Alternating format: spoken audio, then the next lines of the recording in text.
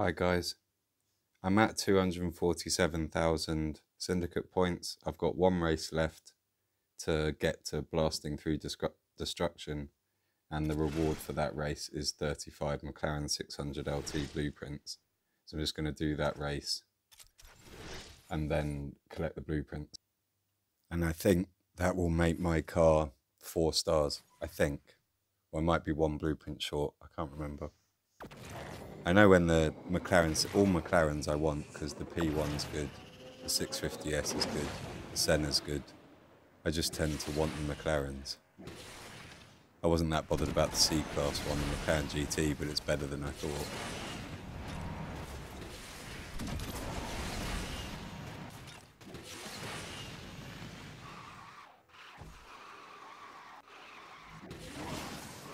The Noble will be the car that stops me with most people, with most old players that have some of these cars. Because it's all on the drop rate, so there's lots of stuff about optimizing the collection of syndicate coins by playing the hazard level 3s and then right at the end playing the 1 and 2s when the 3's the final task. But that only gets you pennies, and it's all really down to the drop rate you get on the packs. I was lucky then.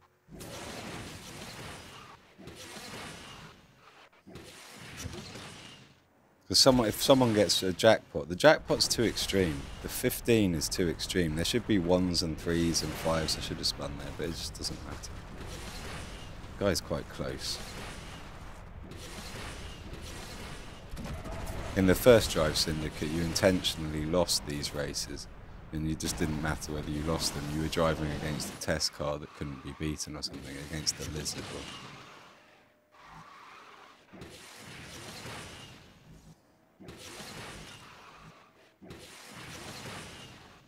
So I'm going to get a lot further than I thought I'd get on this Drive Syndicate, but I still have no expectation of... I think it's possible that I could get some extra Jakuma blueprints, which I really didn't think was possible. And then, if I get the Jakuma blueprints, 25 blueprints come for the CC850 anyway.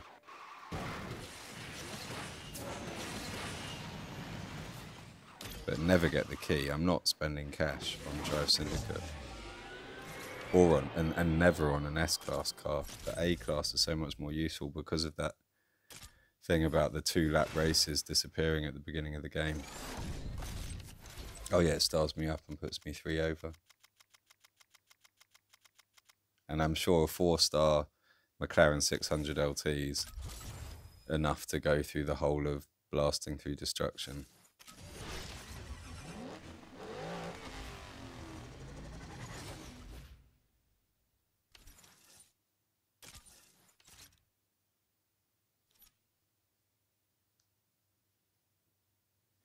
I just started reading it. It's nonsense. I don't mean to discredit the guy that writes it, because someone has to write it and they're coming up with a story, and I can't write stories, but it's just like, I just don't need it. I loved in the early Call of Duties, I loved the story was epic, playing the career mode and the way the game controlled you. So I do like stories in games, but it's hard to do a story in a racing game.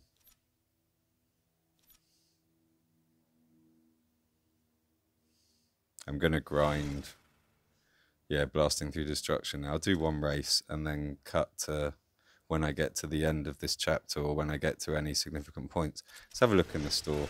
I didn't care that the Jaguar blueprints disappeared here. I might want to buy these, though, before I get to the next chapter. Not going to want the cash things, but I might want to buy these, just because the 600 LT I might think is more useful than the Noble. I shouldn't need to buy any of them. I've come into blasting through destruction with 70,000 syndicate coins and all the pinned missions from Flames of Betrayal to do, which is 50, 60, 70, 80,000. And I've still got 20,000 left on Rushing on Thin Ice. So I've got 170,000 syndicate coins going into blasting through destruction, and I shouldn't have to spend any. Oh, I was hoping I was going to get Tuscany. I'm really glad I'm not racing Greenland anymore as well. Shall I use them? I'm going to save them. I might use them later. It's nice that they're on that car, but they're not going to change anything. Sorry about my voice croaking then. I am completely wasted again, I'm sorry.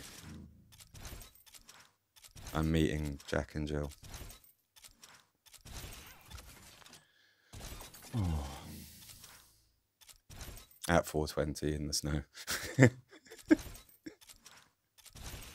I've got 2 epics for this car.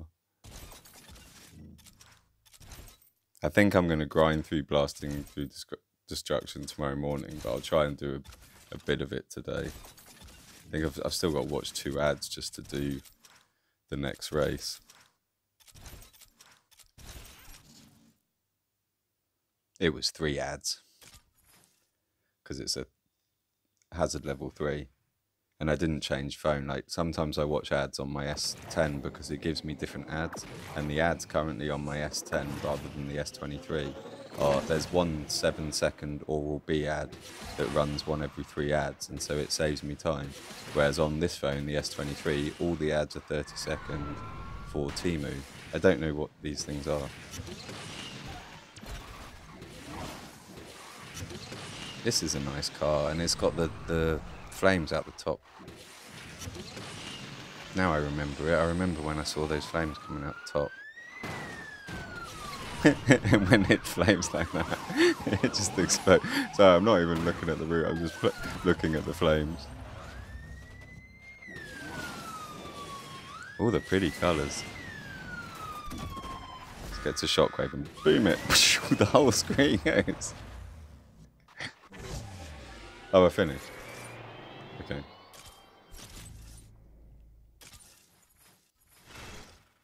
Yeah, I've got a lot of grinding to do. But I've got 1 day, 17 hours to finish it. What other rewards am I getting? I've heard this isn't enough to unlock it, but I know I'll have to buy packs for the Noble. That might be where I get stuck. Another 100 grand for finishing this. I'll just do that race. I only had to watch 2 ads this time. And because this car's 5 stars, because this car's maximum is 5 stars, I know that 4 stars is going to be enough to do all the pinned missions as well. Have I reduced the volume? Someone noted that headphone sign when I changed the volume. That sign's actually new in one of the recent Android updates. Before, they didn't demonstrate what device you were using when you changed the volume. And I did notice when that came on, and I thought someone's going to comment on that when I'm using different things. I'm not worrying about where I'm going. I've just got to escape the cops, haven't I? And it's a short track. Oh, peace, they're gone.